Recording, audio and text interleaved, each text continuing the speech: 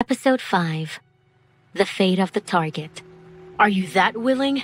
Do you know you have a weakness now, and you'll sink deeper and deeper? Are you not afraid? Alfred said seriously. So what? I'll do my best to protect her. Dante said coldly.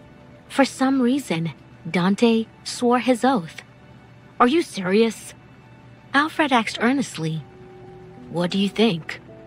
Dante said in a deep voice. All right, since you like her now, it means that you've forgotten the past.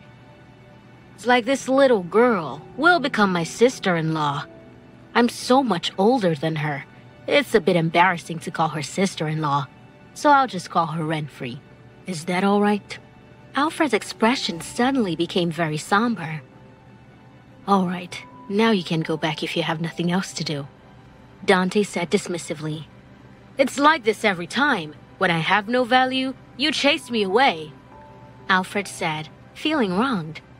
However, when he saw Dante's eyes, he immediately shut his mouth. How's your wound? Did it relapse? Alfred suddenly asked. I'm fine. Dante said calmly. By the way, I forgot to tell you, Harold and Tawny will be back tomorrow. They asked us to go for drinks. Do you want to go? Alfred asked. Depends on the situation. After Alfred left, Dante went to the guest room to wash up. After taking a shower, Renfrey was lying on her bed, resting. Dante combed his hair and walked out. He saw Zion standing there, respectfully. The two of them went to the study room. Dante sat there, and Zion stood in front of him. How is it? I found that Renfrey is the second young lady of her family.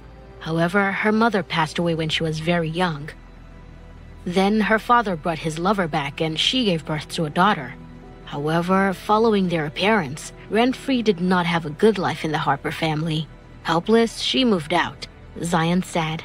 What else? Dante asked. Renfrey went home today because there was a problem with her father's company. So he wanted to marry her off to an old man, but Renfrey refused. So she ran out of the house. Not only that, but her stepsister also robbed her of her boyfriend. And the two of them are about to get engaged, Zion said carefully. Now, Dante's expression was getting worse and worse. Who is that man? Dante asked coldly. Zion had followed Dante for many years, so he naturally knew whom Dante was talking about.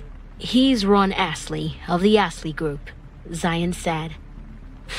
Since he abandoned Renfrey, I will make her the most dazzling and happiest woman in the world, Dante said. Zion heard what Dante said and knew that he was interested in Renfrey romantically. What should we do next? Zion asked. I want to ask Renfrey about this. Dante said, yes. Zion nodded. Dante looked at his watch and turned to look at Zion. It's already so late, so you should go back and rest first. Dante said, yes. Zion said before leaving. Dante took out his phone and dialed a number.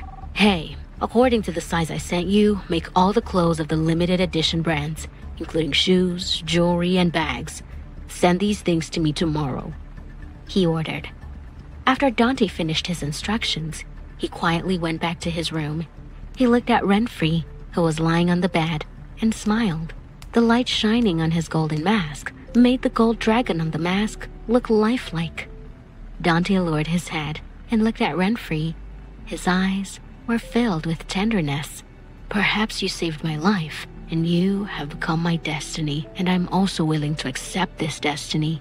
In the future, I will take care of you and make you the happiest woman in the world, Dante said with deep affection. He lowered his head and slowly kissed Renfrey's forehead. Just as Dante was leaving, Renfrey suddenly spoke in her sleep. Why did you do this to me? Dante held Renfrey's hand. Renfrey, Dante shouted. Please, don't do this to me. I really don't want to marry that old man. Please. I've already moved out for you. Don't come and hurt me again. Renfrey remained asleep, and tears flowed along with her words. Don't be afraid. In the future, I will protect you. If anyone tries to hurt you, I will definitely send them to hell, Dante vowed. His eyes filled with lethal intent.